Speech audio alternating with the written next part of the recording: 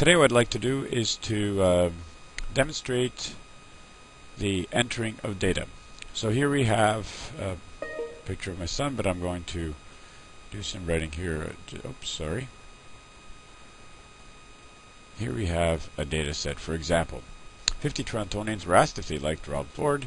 30 said yes, 20 said no. And so that's typically the way you see things reported in a newspaper, or it may say 60% said yes and 40% said no. Now what I'm going to do is I'm going to say how does this get translated into data? Well, first of all, what we know is we said the question was something like Ford, and then we're going to have a list of people who are yeses, and we're going to have a list of people who are no's. And that's the raw, this is the raw data. This is how it would look like. And the number of yeses we'd have is 30. Sorry, I'm going to add the dots down here. And the number of no's will be 20. And that corresponds to the 40%. So we have to do something similar. And I've already set this up as in a style that would be similar to the way SPSS does it. So let's go over to the SPSS screen. We have variable view, we have data view.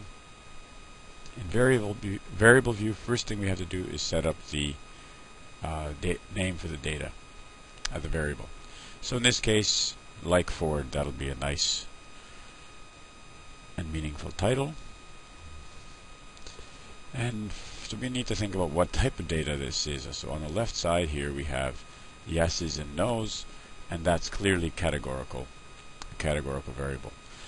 But as a type of variable, we still put numeric, because our other options are comma, dot, scientific notation, date, dollar, custom currency. None of those.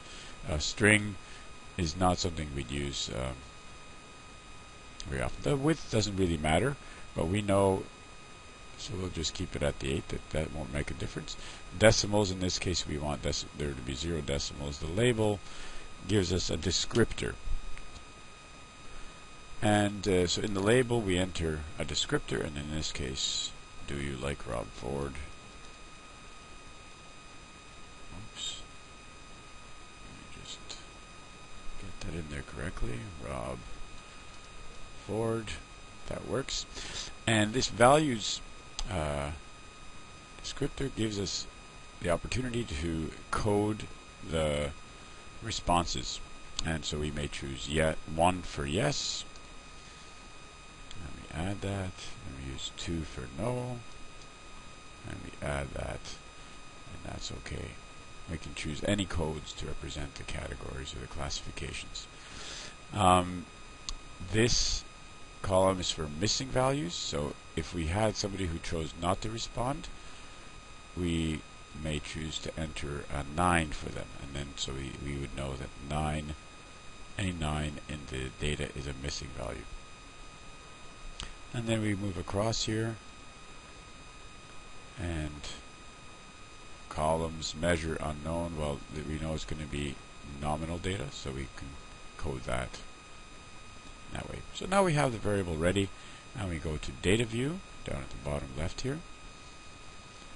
And now here's our variable like Ford, and we can start entering it. So we had 1 for yes and 2 for no. So we just simply enter 1, oops, 1, enter 1, enter 1, enter 1, oops.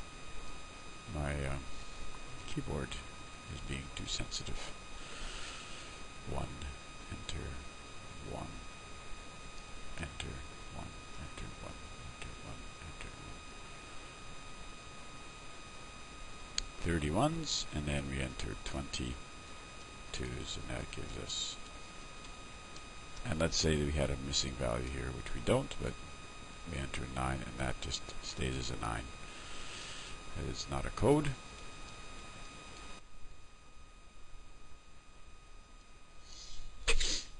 And so now we have our data set with 30 people saying yes to like Rob Ford and 20 saying no. We double check it either through frequencies, display frequency tables,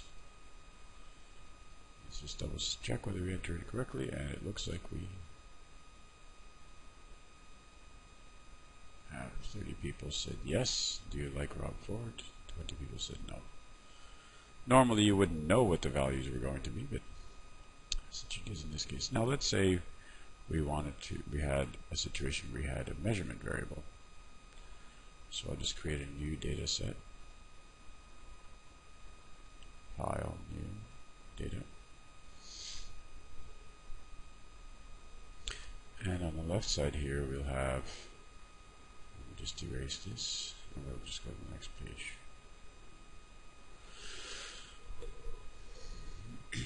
And we will have 7 or the heights of 7 crickets.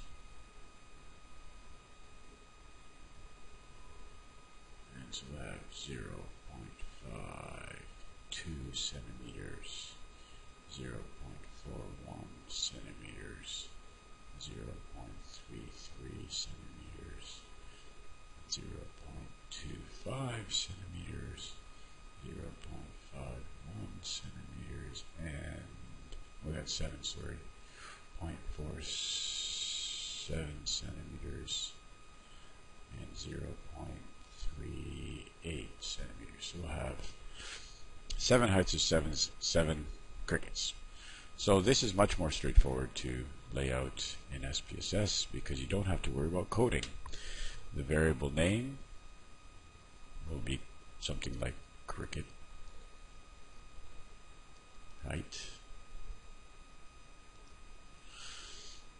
A type is a numeric, and so many of you will hopefully don't confuse numeric with measurement data. We have 2 decimal places in this case, so we'll keep that. And height of crickets.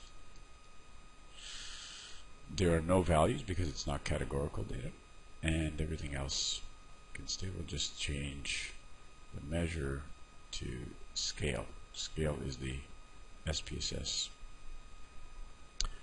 name for measurement data. And go to data view, and now we just enter the 0.52,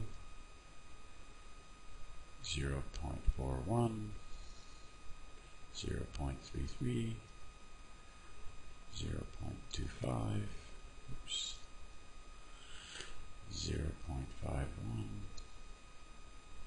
0.47, 0.38, and so we've entered the 7 data points, and again we can double check by making sure heights of crickets. We'll take out this and we'll maybe just compute the mean and the standard deviation, and we want to draw anything.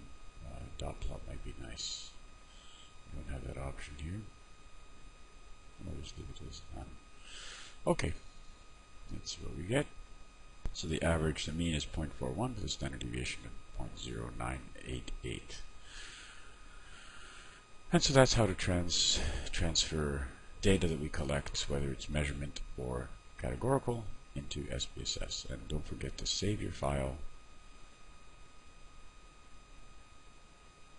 in an appropriate, I'm just going to put it on the desktop and give it a good name, Cricket Heights.